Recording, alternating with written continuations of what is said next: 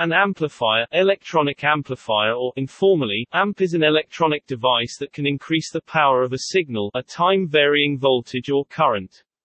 It is a two-port electronic circuit that uses electric power from a power supply to increase the amplitude of a signal applied to its input terminals, producing a proportionally greater amplitude signal at its output. The amount of amplification provided by an amplifier is measured by its gain, the ratio of output voltage, current, or power to input.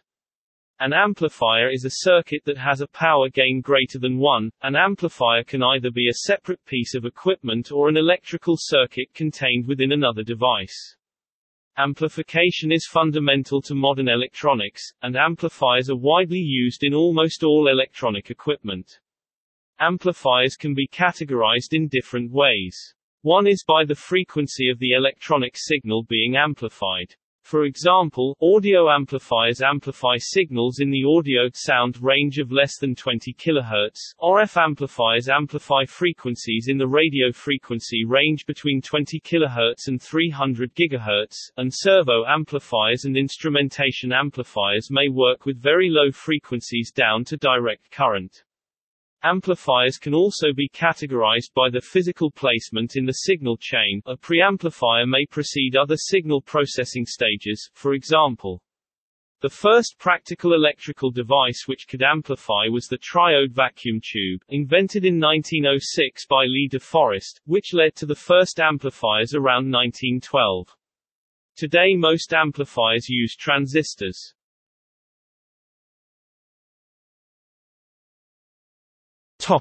History.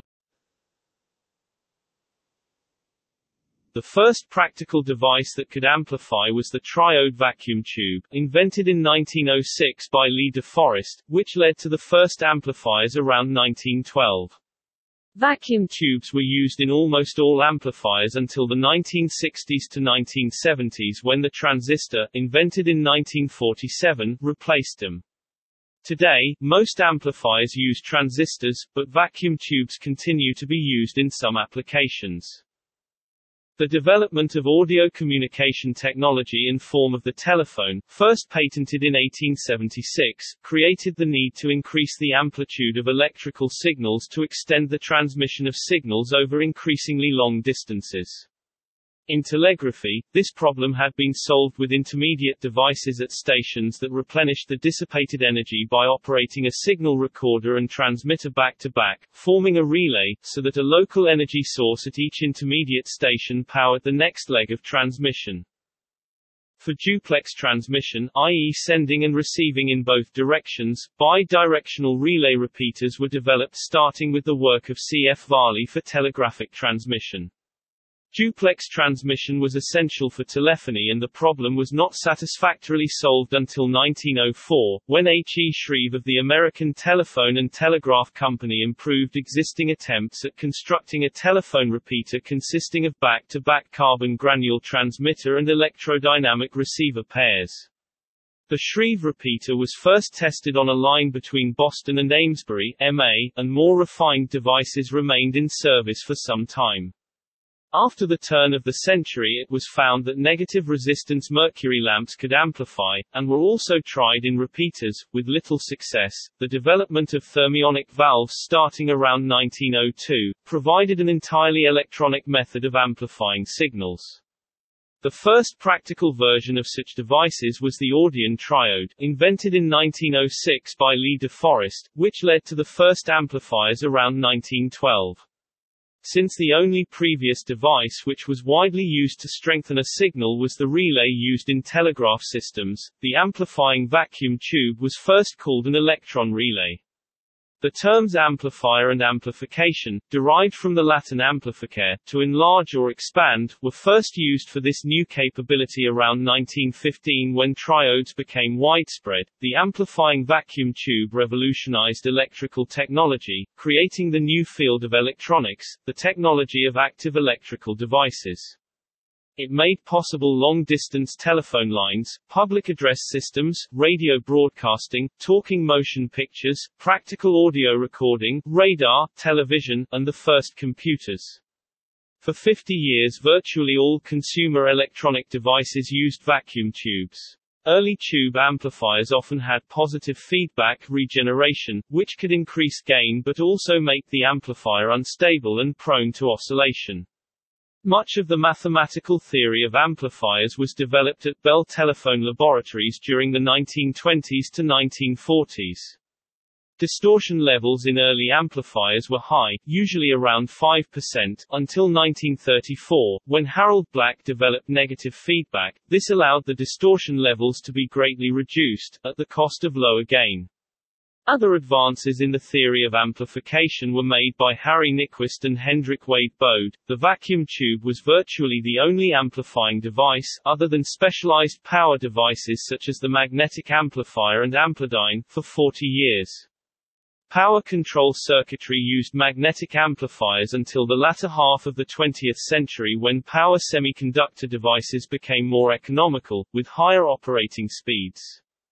The old Shreve electroacoustic carbon repeaters were used in adjustable amplifiers in telephone subscriber sets for the hearing impaired until the transistor provided smaller and higher quality amplifiers in the 1950s. The replacement of bulky electron tubes with transistors during the 1960s and 1970s created another revolution in electronics, making possible a large class of portable electronic devices, such as the transistor radio developed in 1954.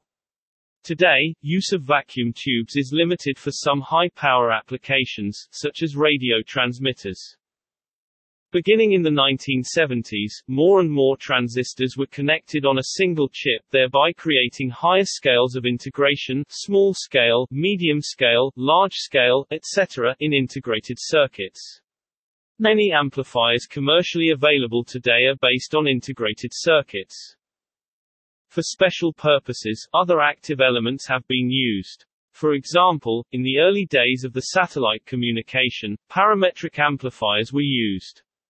The core circuit was a diode whose capacitance was changed by an RF signal created locally. Under certain conditions, this RF signal provided energy that was modulated by the extremely weak satellite signal received at the Earth station. Advances in digital electronics since the late 20th century provided new alternatives to the traditional linear gain amplifiers by using digital switching to vary the pulse shape of fixed amplitude signals, resulting in devices such as the Class D amplifier.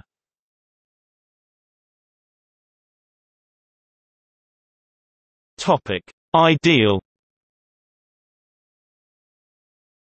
In principle, an amplifier is an electrical two-port network that produces a signal at the output port that is a replica of the signal applied to the input port, but increased in magnitude. The input port can be idealized as either being a voltage input, which takes no current, with the output proportional to the voltage across the port, or a current input, with no voltage across it, in which the output is proportional to the current through the port.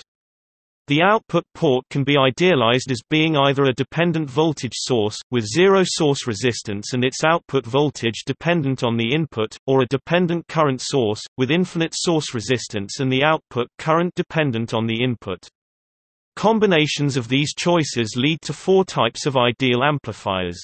In idealized form they are represented by each of the four types of dependent source used in linear analysis, as shown in the figure, namely, each type of amplifier in its ideal form has an ideal input and output resistance that is the same as that of the corresponding dependent source.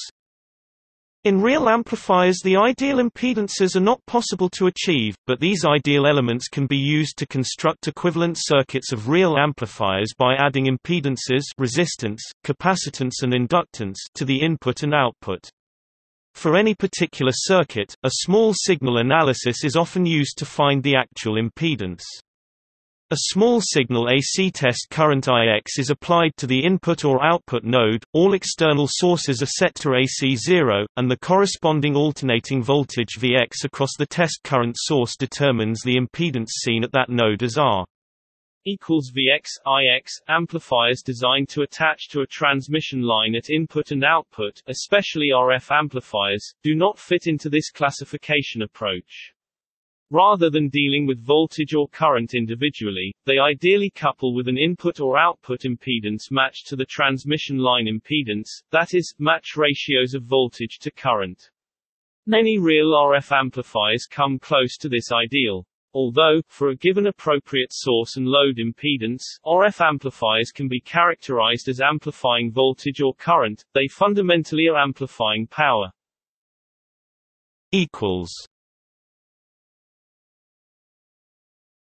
Topic: Properties.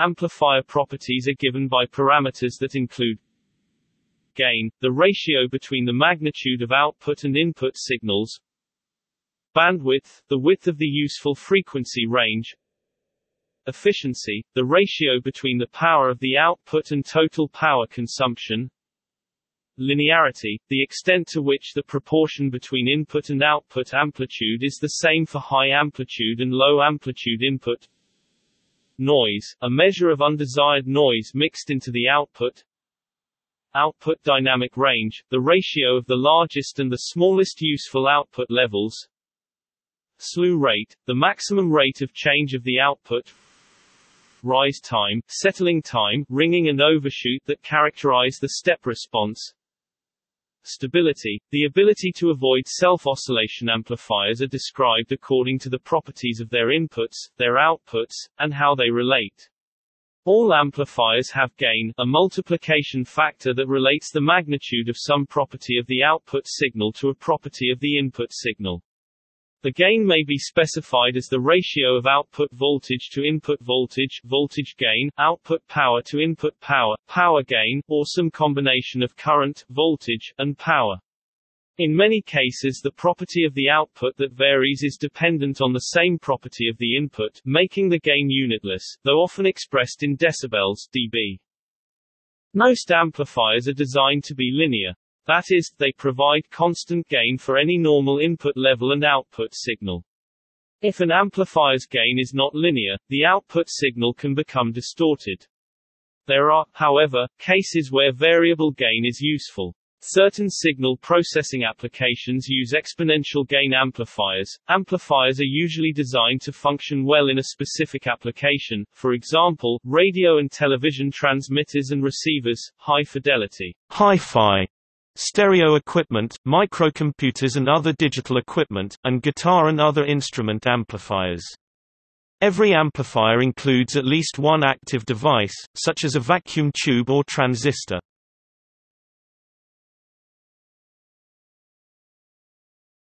Topic: Negative feedback.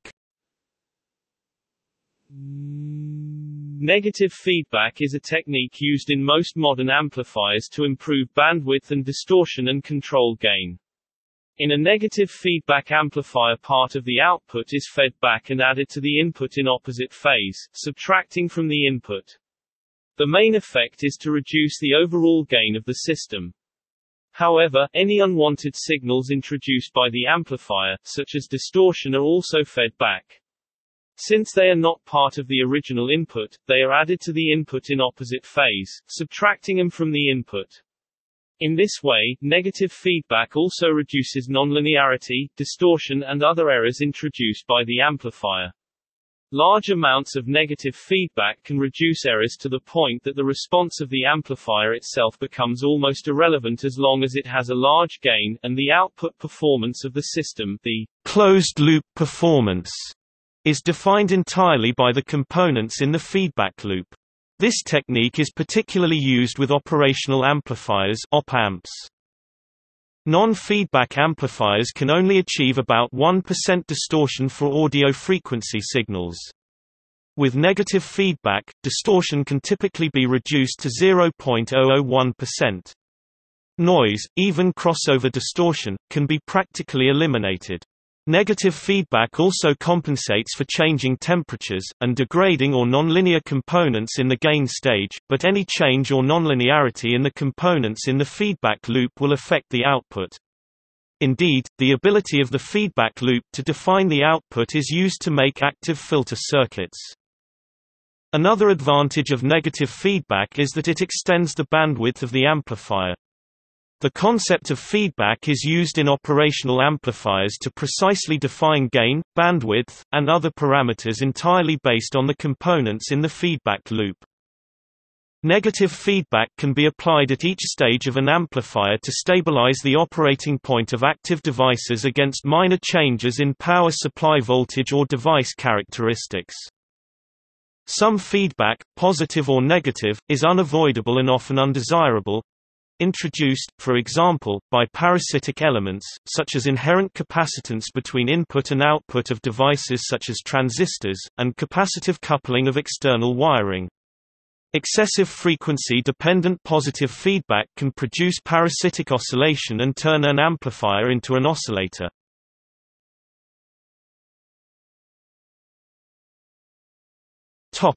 Categories.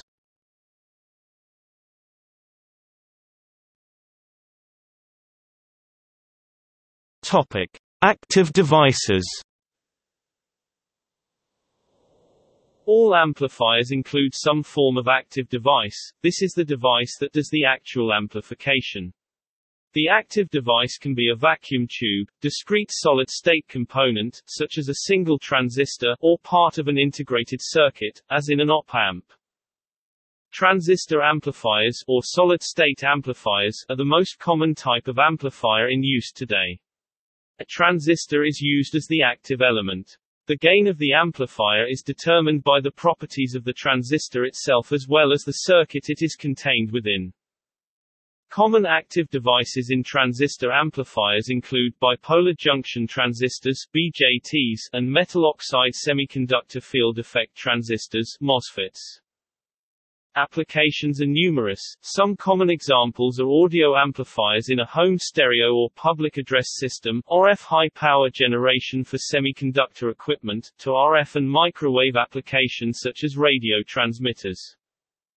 Transistor-based amplification can be realized using various configurations. For example, a bipolar junction transistor can realize common base, common collector or common emitter amplification. A MOSFET can realize common gate, common source or common drain amplification.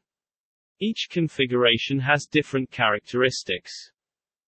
Vacuum tube amplifiers, also known as tube amplifiers or valve amplifiers, use a vacuum tube as the active device. While semiconductor amplifiers have largely displaced valve amplifiers for low-power applications, valve amplifiers can be much more cost-effective in high-power applications such as radar, countermeasures equipment, and communications equipment. Many microwave amplifiers are specially designed valve amplifiers, such as the klystron, gyrotron, traveling wave tube, and crossed-field amplifier, and these microwave valves provide much greater single-device power output at microwave frequencies than solid-state devices. Vacuum tubes remain in use in some high-end audio equipment, as well as in musical instrument amplifiers, due to a preference for tube sound.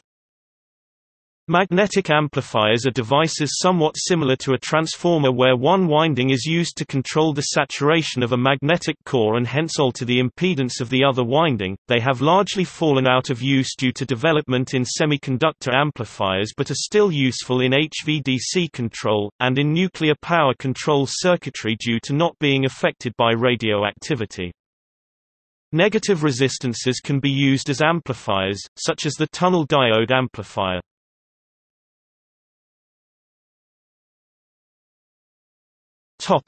Power amplifiers.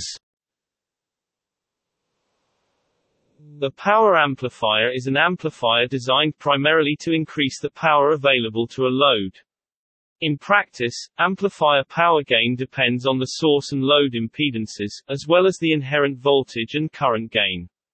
A radio frequency (RF) amplifier design typically optimizes impedances for power transfer, while audio and instrumentation amplifier designs normally optimize input and output impedance for least loading and highest signal integrity.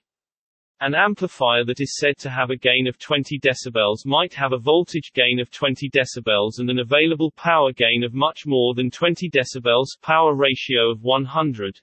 Yet actually deliver a much lower power gain if, for example, the input is from a 600 ohms microphone and the output connects to a 47 kΩ input socket for a power amplifier. In general, the power amplifier is the last amplifier or actual circuit in a signal chain, the output stage, and is the amplifier stage that requires attention to power efficiency. Efficiency considerations lead to the various classes of power amplifier based on the biasing of the output transistors or tubes. See power amplifier classes below. Audio power amplifiers are typically used to drive loudspeakers. They will often have two output channels and deliver equal power to each. An RF power amplifier is found in radio transmitter final stages. A servo motor controller amplifies a control voltage to adjust the speed of a motor, or the position of a motorized system.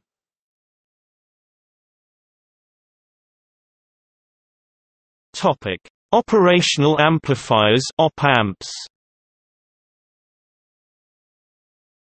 An operational amplifier is an amplifier circuit which typically has very high open-loop gain and differential inputs. Op-amps have become very widely used as standardized gain blocks in circuits due to their versatility. The gain, bandwidth and other characteristics can be controlled by feedback through an external circuit. Though the term today commonly applies to integrated circuits, the original operational amplifier design used valves, and later designs used discrete transistor circuits. A fully differential amplifier is similar to the operational amplifier, but also has differential outputs. These are usually constructed using BJTs or FETs.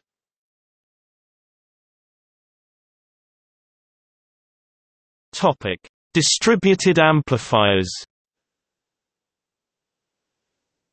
These use balanced transmission lines to separate individual single-stage amplifiers, the outputs of which are summed by the same transmission line. The transmission line is a balanced type with the input at one end and on one side only of the balanced transmission line, and the output at the opposite end is also the opposite side of the balanced transmission line. The gain of each stage adds linearly to the output rather than multiplies one on the other as in a cascade configuration. This allows a higher bandwidth to be achieved than could otherwise be realized even with the same gain stage elements.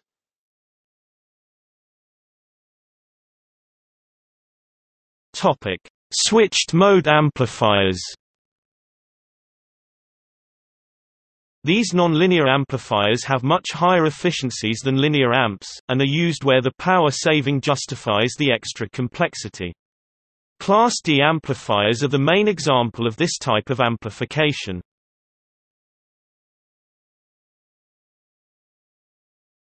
Topic: Negative resistance amplifier. Negative resistance amplifier is a type of regenerative amplifier that can use the feedback between the transistor's source and gate to transform a capacitive impedance on the transistor's source to a negative resistance on its gate. Compared to other types of amplifiers, this negative resistance amplifier will only require a tiny amount of power to achieve very high gain, maintaining a good noise figure at the same time.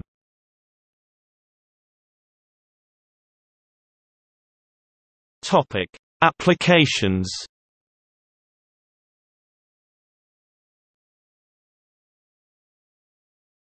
Topic: Video amplifiers. Video amplifiers are designed to process video signals and have varying bandwidths depending on whether the video signal is for SDTV, EDTV, HDTV 720p or 1080i, p etc. The specification of the bandwidth itself depends on what kind of filter is used, and at which point -1 decibel or -3 decibels for example, the bandwidth is measured. Certain requirements for step response and overshoot are necessary for an acceptable TV image.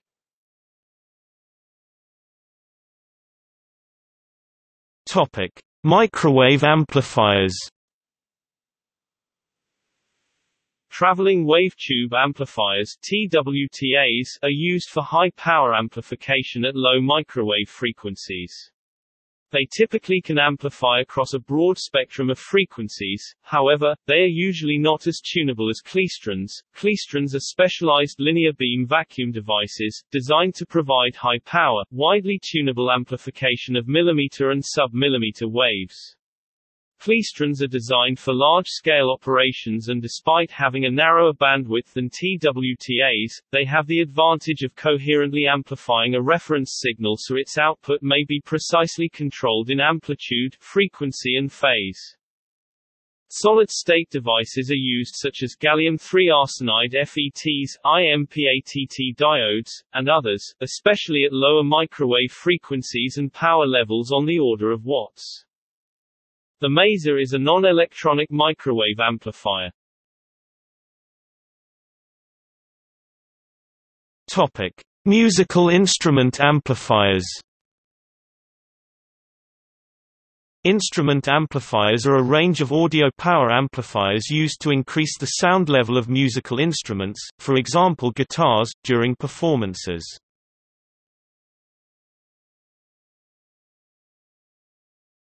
Topic: Classification of amplifier stages and systems.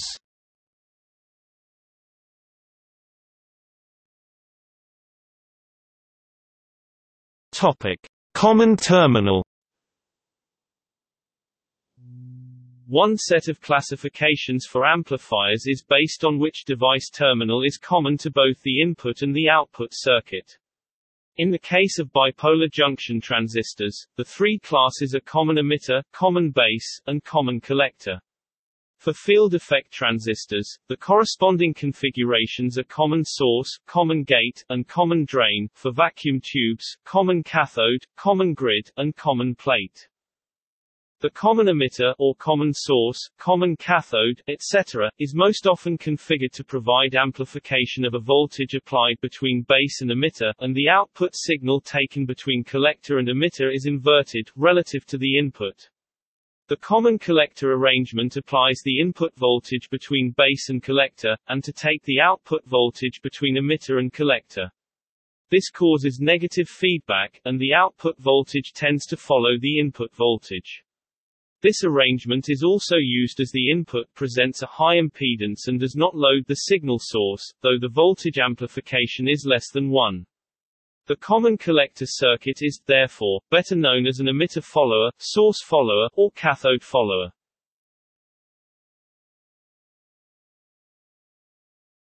Topic: Unilateral or bilateral. An amplifier whose output exhibits no feedback to its input side is described as unilateral. The input impedance of a unilateral amplifier is independent of load, and output impedance is independent of signal source impedance. An amplifier that uses feedback to connect part of the output back to the input is a bilateral amplifier. Bilateral amplifier input impedance depends on the load, and output impedance on the signal source impedance. All amplifiers are bilateral to some degree, however they may often be modeled as unilateral under operating conditions where feedback is small enough to neglect for most purposes. Simplifying analysis, see the common base article for an example.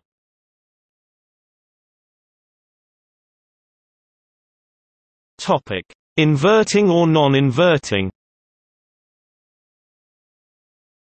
Another way to classify amplifiers is by the phase relationship of the input signal to the output signal. An inverting amplifier produces an output 180 degrees out of phase with the input signal, that is, a polarity inversion or mirror image of the input as seen on an oscilloscope. A non-inverting amplifier maintains the phase of the input signal waveforms. An emitter follower is a type of non-inverting amplifier, indicating that the signal at the emitter of a transistor is following, that is, matching with unity gain but perhaps an offset, the input signal. Voltage follower is also non-inverting type of amplifier having unity gain. This description can apply to a single stage of an amplifier, or to a complete amplifier system.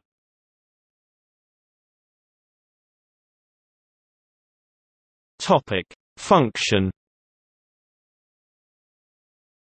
Other amplifiers may be classified by the function or output characteristics. These functional descriptions usually apply to complete amplifier systems or subsystems and rarely to individual stages. A servo amplifier indicates an integrated feedback loop to actively control the output at some desired level. A DC servo indicates use at frequencies down to DC levels, where the rapid fluctuations of an audio or RF signal do not occur. These are often used in mechanical actuators, or devices such as DC motors that must maintain a constant speed or torque. An AC servo amp can do this for some AC motors. A linear amplifier responds to different frequency components independently, and does not generate harmonic distortion or intermodulation distortion. No amplifier can provide perfect linearity. Even the most linear amplifier has some nonlinearities, since the amplifying devices, transistors or vacuum tubes, follow nonlinear power laws such as square laws and rely on circuitry techniques to reduce those effects. A nonlinear amplifier generates significant distortion and so changes the harmonic content. There are situations where this is useful. Amplifier circuits intentionally providing a nonlinear transfer function include a device like a silicon-controlled rectifier or a transistor used as a switch may be employed to turn either fully on or off a load such as a lamp based on a threshold in a continuously variable input. A nonlinear amplifier in an analog computer or true RMS converter, for example, can provide a special transfer function, such as logarithmic or square law. A Class C RF amplifier may be chosen because it can be very efficient, but is nonlinear. Following such an amplifier with a so-called tank-tuned circuit can reduce unwanted harmonics distortion sufficiently to make it useful in transmitters, or some desired harmonic may be selected by setting the resonant frequency of the tuned circuit to a higher frequency rather than fundamental frequency in frequency multiplier circuits. Automatic gain control circuits require an amplifier's gain be controlled by the time-averaged amplitude so that the output amplitude varies little when weak stations are being received. The non-linearities are assumed arranged so the relatively small signal amplitude suffers from little distortion, cross-channel interference or intermodulation, yet is still modulated by the relatively large gain control DC voltage. AM detector circuits that use amplification such as anode bend detectors, precision rectifiers and infinite impedance detectors, so excluding unamplified detectors such as cat's whisker detectors, as well as peak detector circuits, rely on changes in amplification based on the signal's instantaneous amplitude to derive a direct current from an alternating current input. Operational amplifier comparator and detector circuits. A wideband amplifier has a precise amplification factor over a wide frequency range, and is often used to boost signals for relay in communications systems. A narrowband amp amplifies a specific narrow range of frequencies, to the exclusion of other frequencies. An RF amplifier amplifies signals in the radio frequency range of the electromagnetic spectrum, and is often used to increase the sensitivity of a receiver or the output power of a transmitter. An audio amplifier amplifies audio frequencies.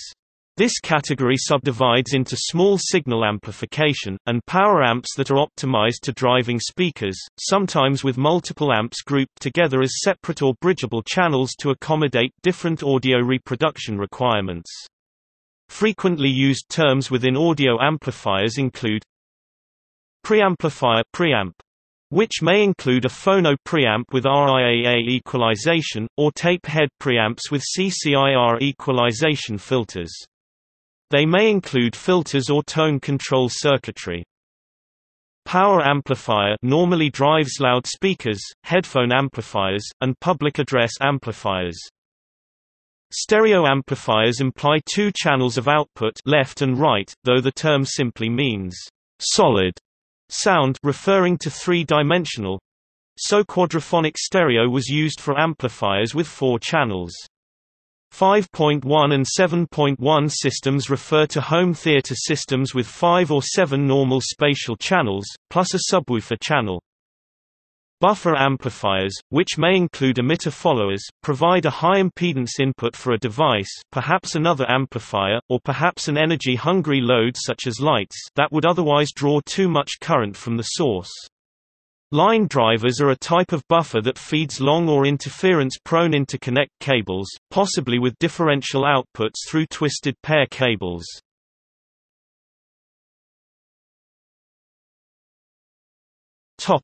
Interstage coupling method. Amplifiers are sometimes classified by the coupling method of the signal at the input, output, or between stages. Different types of these include resistive-capacitive (RC) coupled amplifier, using a network of resistors and capacitors. By design, these amplifiers cannot amplify DC signals as the capacitors block the DC component of the input signal. RC-coupled amplifiers were used very often in circuits with vacuum tubes or discrete transistors. In the days of the integrated circuit, a few more transistors on a chip are much cheaper and smaller than a capacitor. Inductive-capacitive (LC) coupled amplifier, using a network of inductors and capacitors. This kind of amplifier is most often used in selective radio frequency circuits. Transformer-coupled amplifier, using a transformer to match impedances or to decouple parts of the circuits. Quite often LC-coupled and transformer-coupled amplifiers cannot be distinguished, as a transformer is some kind of inductor. Direct coupled amplifier, using no impedance and bias matching components. This class of amplifier was very uncommon in the vacuum tube days, when the anode output voltage was at greater than several hundred volts and the grid input voltage at a few volts minus. So they were only used if the gain was specified down to DC, e.g., in an oscilloscope. In the context of modern electronics, developers are encouraged to use directly coupled amplifiers whenever possible. In FET and CMOS technologies, direct coupling is dominant since gates of MOSFETs theoretically pass no current through themselves. Therefore, DC component of the input signals is automatically filtered.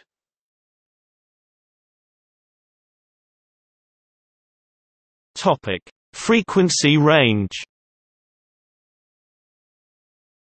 Depending on the frequency range and other properties, amplifiers are designed according to different principles.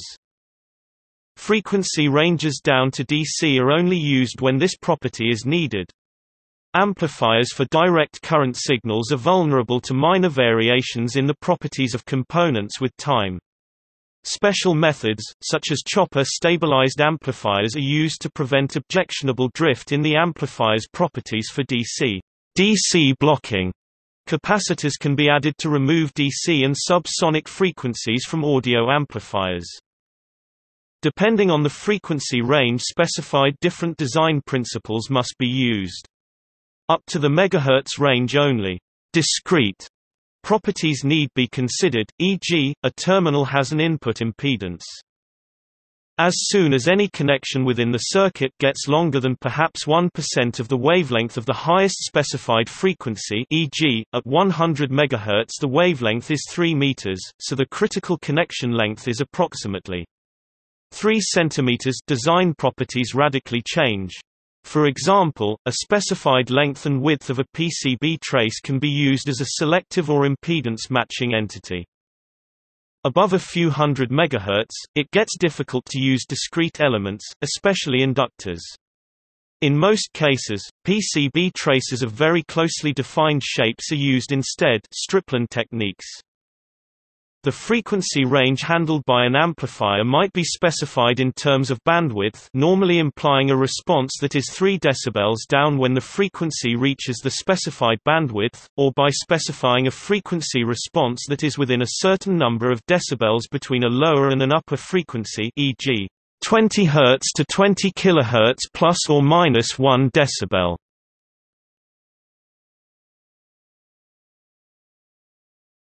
Topic: Power amplifier classes. Power amplifier circuits output stages are classified as A, B and C for analog designs, and Class D and E for switching designs. The power amplifier classes are based on the proportion of each input cycle conduction angle during which an amplifying device passes current. The image of the conduction angle derives from amplifying a sinusoidal signal. If the device is always on, the conducting angle is 360 degrees. If it is on for only half of each cycle, the angle is 180 degrees. The angle of flow is closely related to the amplifier power efficiency.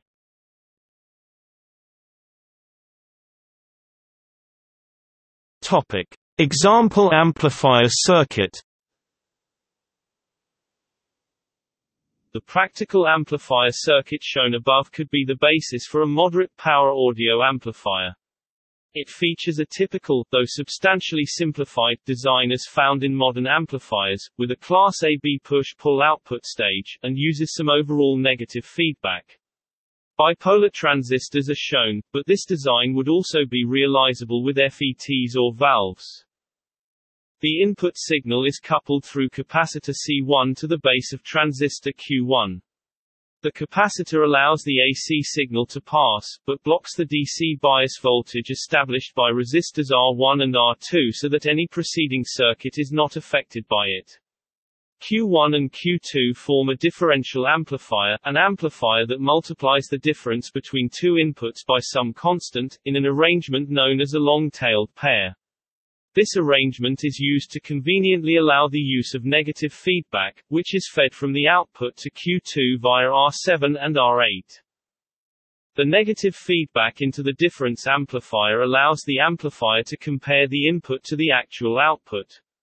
The amplified signal from Q1 is directly fed to the second stage, Q3, which is a common emitter stage that provides further amplification of the signal and the DC bias for the output stages, Q4 and Q5.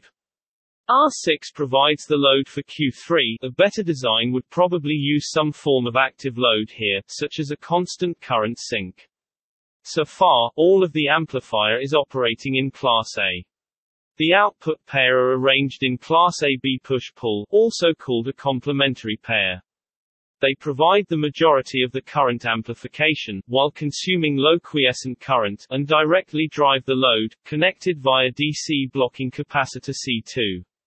The diodes D1 and D2 provide a small amount of constant voltage bias for the output pair, just biasing them into the conducting state so that crossover distortion is minimized. That is, the diodes push the output stage firmly into Class AB mode, assuming that the base emitter drop of the output transistors is reduced by heat dissipation. This design is simple, but a good basis for a practical design because it automatically stabilizes its operating point, since feedback internally operates from DC up through the audio range and beyond. Further circuit elements would probably be found in a real design that would roll off the frequency response above the needed range to prevent the possibility of unwanted oscillation. Also, the use of fixed diode bias as shown here can cause problems if the diodes are not both electrically and thermally matched to the output transistors. If the output transistors turn on too much, they can easily overheat and destroy themselves, as the full current from the power supply is not limited at this stage. A common solution to help stabilize the output devices is to include some emitter resistors, typically 1 ohm or so. Calculating the values of the circuit's resistors and capacitors is done based on the components employed and the intended use of the amp.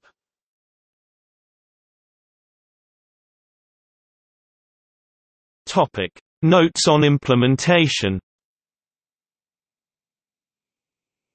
Any real amplifier is an imperfect realization of an ideal amplifier. An important limitation of a real amplifier is that the output it generates is ultimately limited by the power available from the power supply. An amplifier saturates and clips the output if the input signal becomes too large for the amplifier to reproduce or exceeds operational limits for the device. The power supply may influence the output, so must be considered in the design. The power output from an amplifier cannot exceed its input power. The amplifier circuit has an open loop Performance. This is described by various parameters: gain, slew rate, output impedance, distortion, bandwidth, signal-to-noise ratio, etc. Many modern amplifiers use negative feedback techniques to hold the gain at the desired value and reduce distortion. Negative loop feedback has the intended effect of lowering the output impedance and thereby increasing electrical damping of loudspeaker motion at and near the resonance frequency of the speaker. When assessing rated amplifier power output, it is useful to consider the applied load, the signal type e.g., speech or music, required power output duration i.e., short time or continuous, and required dynamic range e.g., recorded or live audio. In high-powered audio applications that require long cables to the load, e.g., cinemas and shopping centers, it may be more efficient to connect to the load at line output voltage, with matching transformers at source and loads. This avoids long runs of heavy speaker cables. To prevent instability or overheating requires care to ensure solid-state amplifiers are adequately loaded. Most have a rated minimum load impedance. All amplifiers generate heat through electrical losses. The amplifier must dissipate this heat via convection or forced air cooling. Heat can damage or reduce electronic component service life. Designers and installers must also consider heating effects on adjacent equipment. Different power supply types result in many different methods of bias.